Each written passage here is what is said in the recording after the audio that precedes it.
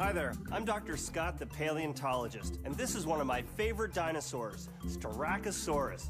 Styracosaurus! Check out all those horns. There's one big horn up front on the nose, and a whole bunch of horns at the back of the head.